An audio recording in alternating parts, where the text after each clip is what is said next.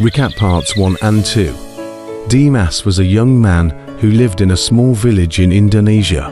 One day, he was walking in the jungle when he came across an old man. The old man was sitting on a rock, and the magical Kris was standing beside him. Dimas had never seen a magical Kris before, and he was very curious.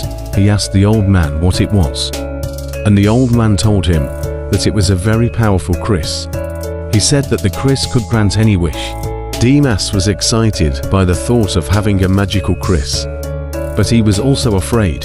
He didn't want to use it for evil, but he also didn't want to lose it. Suddenly the old man disappeared, and the magical Kris also disappeared. Dimas went home feeling very sad, thinking he lost everything, not realizing he had made a magical wish. Dimas arrived at his village. His mother Ibu asked, "Why are you looking so sad?" Dimas did not answer. He just carried on walking. His small brother G waved excited. He was coming home. Dimas ignored him.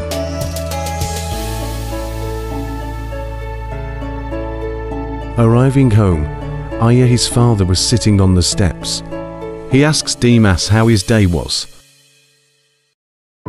Dimas sat down and explained what had happened. Aya looked into his son's eyes and smiled. "Don't worry," he said. "You are young and have many opportunities ahead of you.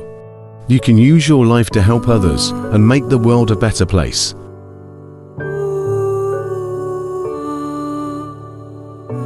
The boy nodded, but he still looked worried. "But what if I don't know what to do? And if the magical Kris has gone forever?" he asked. Aya said, "That's okay.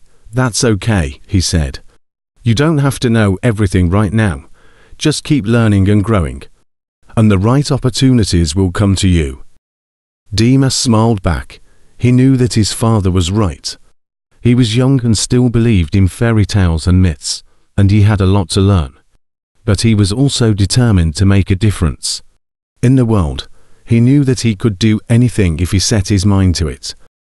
Dimas said, "Aya, I wish I knew where the magical Kris was right now. It could help us all if it was only true." Suddenly, the world around Dimas seemed to shatter, as a deafening sound and blinding light filled the air. Dimas stood up.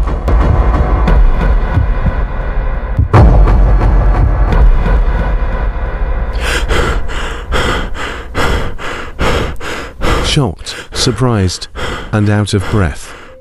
Stay tuned for part 4, and please consider subscribing. Thanks for watching.